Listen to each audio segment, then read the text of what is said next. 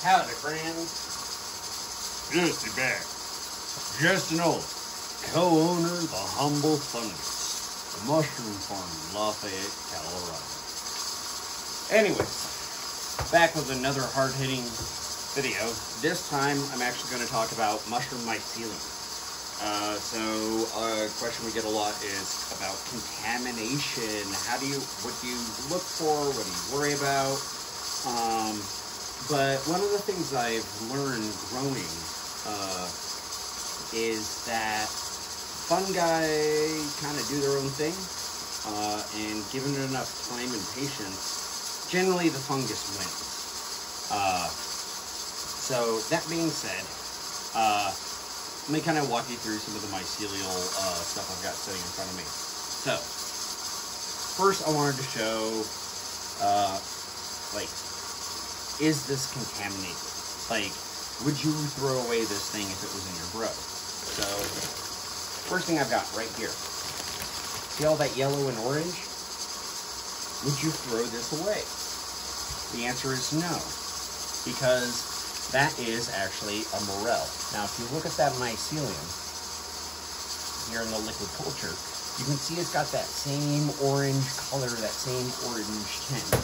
And that's because morel mycelium, when it's colonizing, it goes through 3 stages of colonization. First, it colonizes, typical white hypergrowth. Then it turns yellow and darkens to an orange and hardens. That's called, if I remember correctly, this La Rocha, and it's basically fireproof. So that block is not contaminated. What about, say, this bag? That's grain spawn. That doesn't look right at all, right? Wrong. Again, it's morel. It's just what morel looks like. It's kind of trippy. So, let's see here. What's another good example? Is this contaminated? Look at that. It's got black and it looks gross as sin, right? Looks like a snot bubble. No. Come to find out, Agaricus bisporus, which is what that is, kind of looks nasty. It looks gross, even plated. If it starts to overgrow, it kind of looks gross. It's not a pretty mycelium. It's got a lot of black. It's got stuff that it's going on. This is another example. This is a pink oyster. This is a pink oyster fruiting block. Its bottom isn't fully colonized yet, but you can see, oh no, there's liquid. What's this? Is this contamination? No. That's what's commonly known as mycopis, or mycelium PP. What that is a liquid that starts to be excreted by the fungus as it consumes its way through the substrate. It's relatively harmless, but too much of it and you can get a bacterial infection, and I'll show you that next.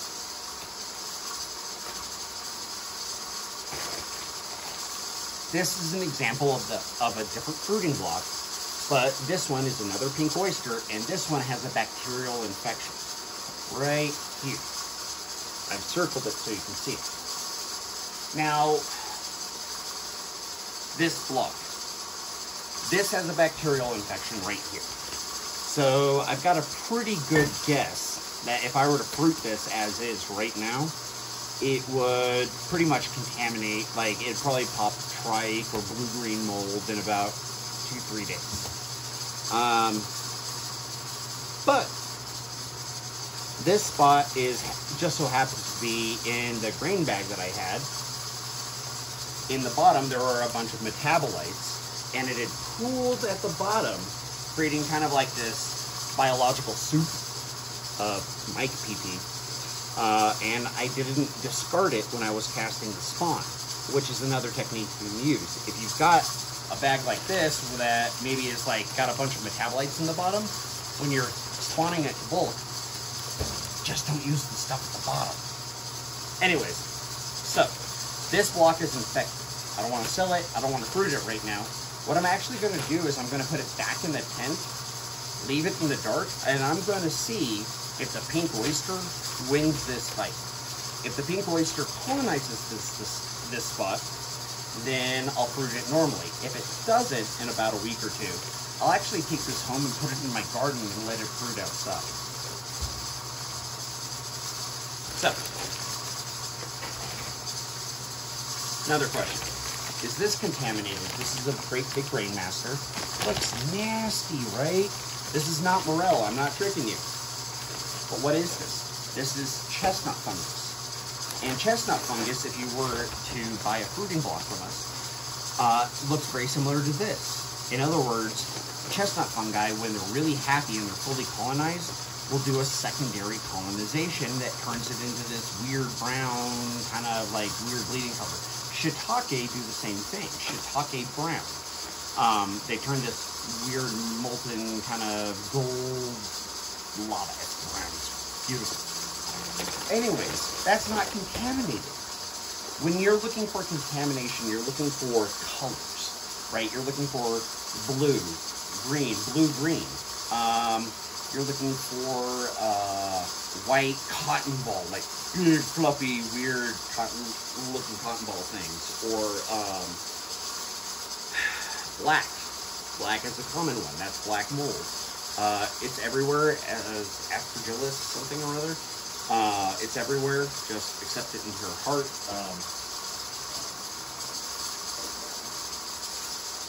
Got an example here on a plate. I'm gonna have to clean this plate up.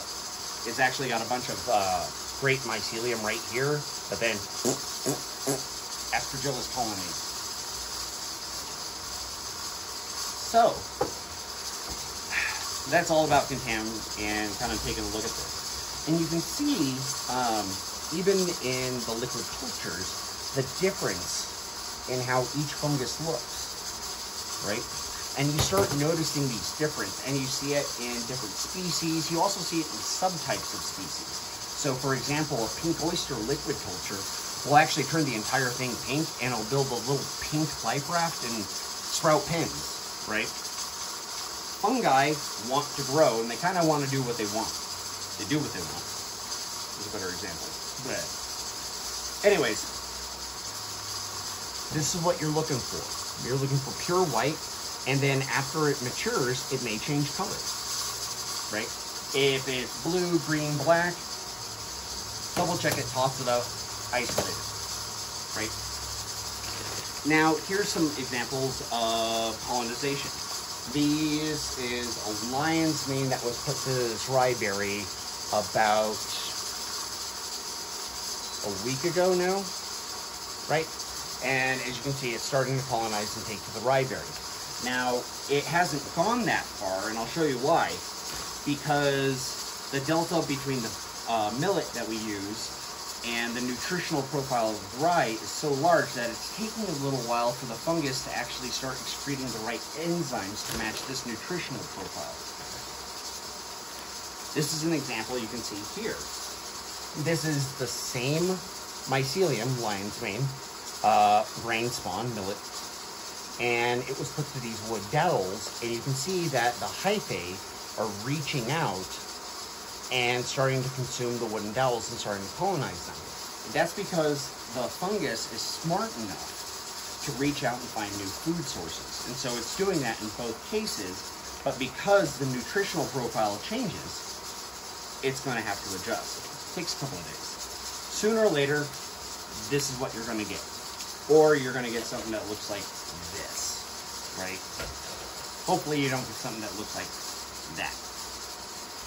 Anyways, I hope that's sort of explained kind of like what you're looking for with contamination and giving you an example of, you know, different type of growth, right?